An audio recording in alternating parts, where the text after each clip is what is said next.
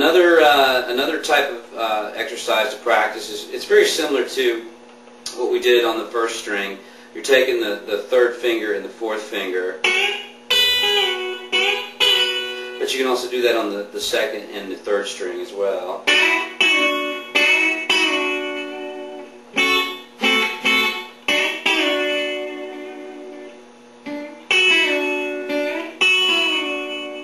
But the luxury I have, of that particular type of bend, is also being able to use the other two fingers to support the string. So what I'm doing is a little bend in D here. I'm at the, my first finger is at the 5th fret on the G string, 6th fret, 7th fret on the G string is where my third finger ends up, and that's the D note. And then underneath that is the F sharp note.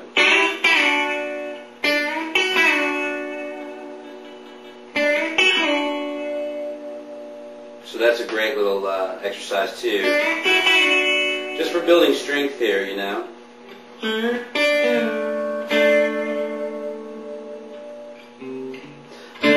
Alright, so what you have next too is you have, you can go all the way down. I'm not necessarily trying to play in a key here. Once again, I'm just trying to exercise my fingers.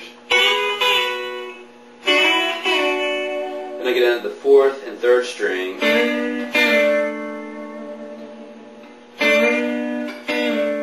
And that's a pretty hard one to grab. And keep in tune, because now the strings are getting much thicker.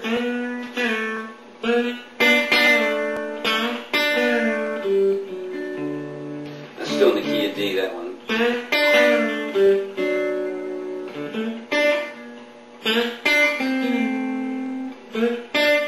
So it's...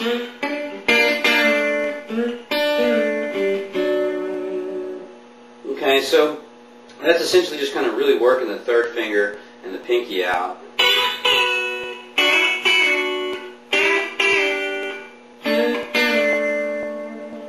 And those are a couple of the different bends we've used.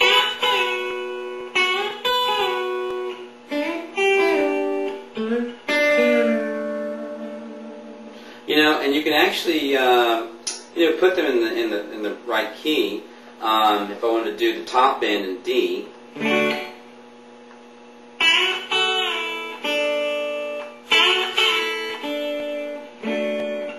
and then, so you can move the bends around and play in different keys if you want to. But as just an exercise, it's just good to start trying to develop these fingers. Some things you're not going to be able to do very well just because of the physical, not necessarily because of the person or anything, but just because of the physics of the hand and the guitar just make it really, really tough. So you kind of learn as you go along that certain bends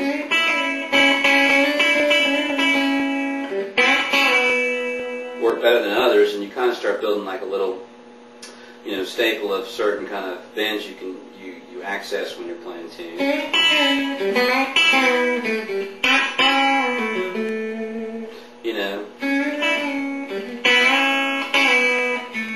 And that reminds me now, I'm talking about, here's another bend combination. This is now a first finger and third finger. They're a half step apart. It's the same thing as doing this. Third finger to fourth finger. Now we're in the key of A.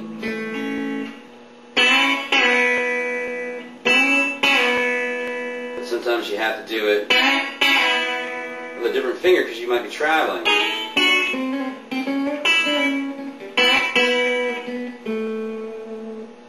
So this little idea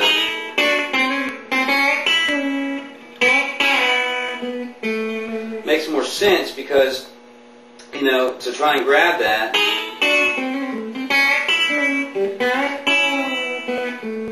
it takes more effort. So I want to be able to, bend these strings in these different kind of intervals and stuff, with as many combinations of fingers as I can.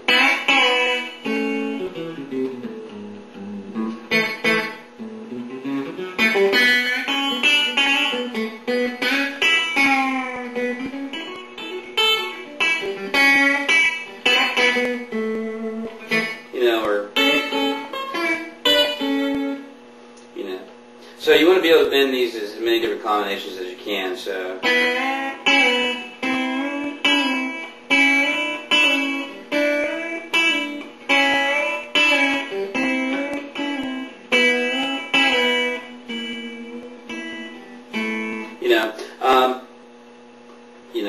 When you in exercises, with bending exercises, getting the intonation is very important. So you may want to practice this when you're kind of away from other people, because it'll sound pretty hairy, because the exercises have the bends and they can be quite irritating to folks. But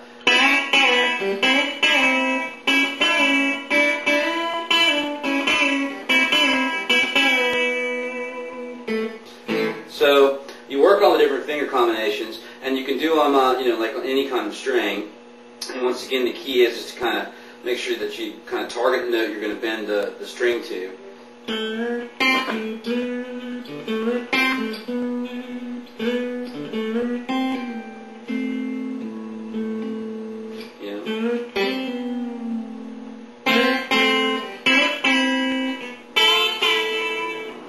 So you try and target the right notes for the key and the chord that you're in.